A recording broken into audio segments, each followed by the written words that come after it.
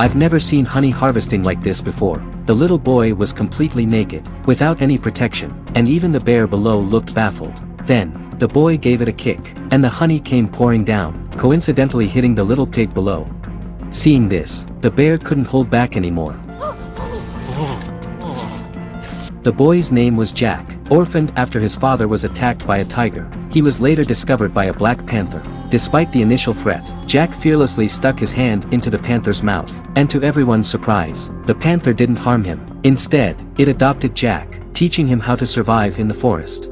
Even with the protection of the panther, Jack wasn't completely safe. The tiger, seeking vengeance for its injured eye, targeted Jack.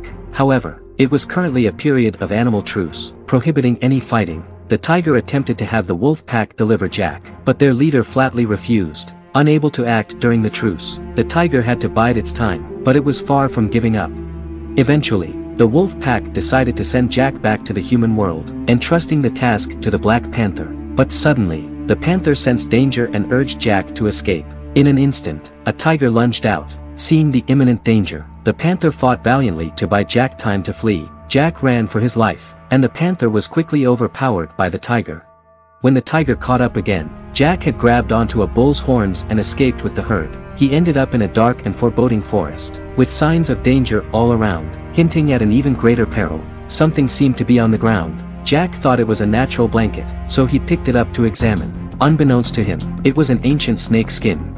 At that moment, he didn't grasp the gravity of the situation and sat down to eat some fruit. The surroundings were eerily quiet, and suddenly, a 1,000-year python emerged. Its massive eyes locked onto Jack, who was instantly mesmerized. As the python inched closer, preparing to devour him, a brown bear suddenly appeared, saving Jack and bringing him to its den. Wanting to repay the favor, Jack decided to help the bear gather honey for the winter. Faced with the steep cliff, harvesting honey seemed nearly impossible. In the face of this monumental challenge, Jack displayed his human ingenuity. He used vines and branches as tools, and after several attempts, he finally managed to bring down the honey. From then on, Jack and the bear lived together, forming a deep bond of friendship.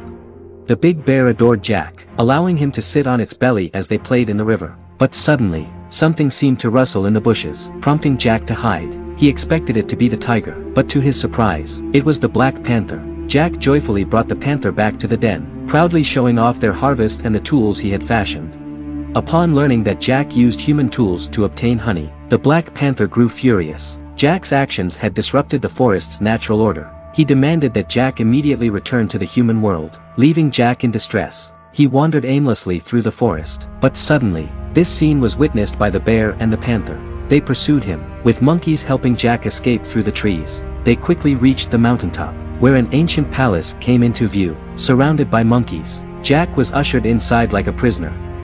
Just then, a mother gorilla appeared, and Jack was in a state of panic, as a giant gorilla stood across from him. The gorilla wanted to make a deal with Jack, as he now ruled the mountain and could grant any request except control over fire, a power synonymous with destruction. In return, he promised to protect Jack. Just as the bear and the panther reached the mountaintop, the bear entered the palace and shamelessly flattered the Monkey King, while the panther swiftly took Jack away. However, a small monkey spotted them, enraging the Monkey King. Despite his massive size, the king was remarkably agile. In the blink of an eye, he sealed the exit. He told Jack that even returning to the wolf pack would be of no use, as their leader had been sent to the northwest by the tiger, and no one would be able to protect him. Hearing this, Jack knew he couldn't escape. He was determined to return to the wolf pack and avenge their leader. He managed to slip out of the palace, with the Monkey King in hot pursuit. However, due to his size, the palace collapsed as he chased after Jack, burying him in the chaos. In order to avenge the wolf pack leader, Jack obtained fire and set out to find the tiger. However, in a moment of carelessness, he inadvertently ignited the forest. The tiger, in its relentless pursuit of Jack, was willing to defy the entire forest. It even bit down on Jack's closest companion. Seeing the Black Panther's life in peril, Jack dashed into the flames. Just as the tiger was about to grab him, Jack leaped onto a vine he had prepared earlier. The tiger fell into the inferno. Finally, Jack had avenged their leader. At this moment, a herd of elephants appeared, using their trunks to extinguish the fire. The forest was restored to peace, and the movie came to an end.